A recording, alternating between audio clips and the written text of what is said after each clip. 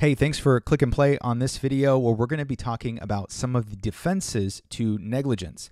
Now, if you're unfamiliar with the topic of negligence, I would recommend checking out our prior lecture where we introduced the topic of negligence and we talked about some of the important elements that need to exist for a negligence type case. So in this lecture, we're going to explore some of the defenses that can be raised in a negligence claim and examine the notable case of Liebeck versus McDonald's, which we introduced in our last video. Before we discuss the defenses, just a quick overview of the case that really is the discussion and the focal point for this lecture, which is Liebeck versus McDonald's restaurants. So we talked about this last time, so I'm going to keep it very brief. So in 1992, Stella Liebeck, who is a 79-year-old woman, suffered some severe burns when she spilled a cup of scalding hot coffee that she purchased at a McDonald's drive-thru. She then subsequently filed a lawsuit against McDonald's alleging negligence in serving excessively hot coffee. So we're going to be exploring some of the defenses that McDonald's had raised in that particular case. The first defense is what is called contributory negligence.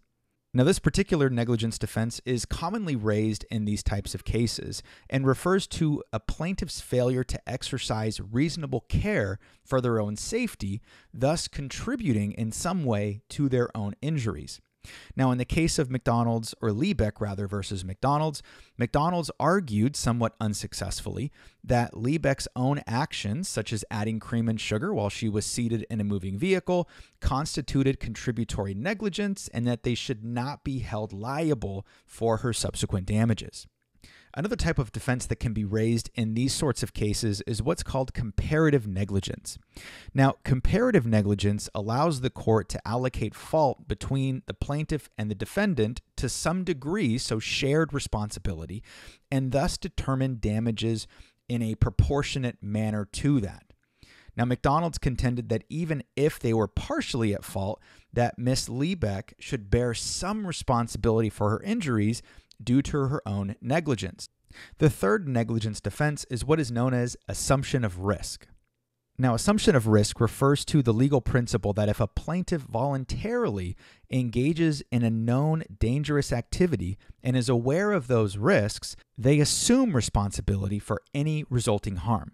Now, in this case, McDonald's argued that Mrs. Liebeck was fully aware of the potential danger associated with hot coffee and willingly assumed that risk by purchasing and then handling that beverage.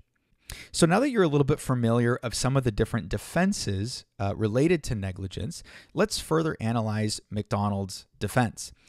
Now, in the case of contributory negligence, this implies that if the plaintiff is even slightly at fault, they cannot recover any sort of damages. So this was certainly something that McDonald's was hoping to argue because this would then make it that they would not have to pay for any subsequent damages to Mrs. Liebeck. However, in this case also, the jury found that McDonald's was 80% at fault and Mrs. Liebeck was 20% at fault, thus allowing her to receive compensation proportionate to the remaining fault of McDonald's. So comparative negligence was at play. Regarding comparative negligence, the jury certainly acknowledged that Mrs. Liebeck had a certain degree of responsibility, but still they determined that McDonald's actions alone constituted the majority of the fault, leading to a verdict in her favor. Now, lastly, the defense of assumption of risk assumes that the plaintiff knowingly accepted the risks associated with a particular activity.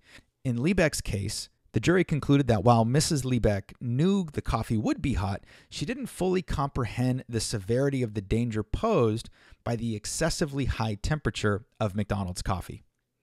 As we conclude this video, I want to reiterate that the defenses to negligence, which include contributory negligence, comparative negligence, and assumption of risk, play a crucial role in determining the outcome of a case. And in the case of Liebeck versus McDonald's restaurants, while McDonald's raised these defenses, the jury ultimately found in favor of Mrs. Liebeck, recognizing the significant responsibility of the defendant. Now, understanding the defenses to negligence is very important for navigating the complexities of personal injury cases, as well as comprehending the factors that can impact the outcome. I hope you enjoyed this video, and in particular, the deep dive into the McDonald's case. Thanks for watching, and we'll see you next time.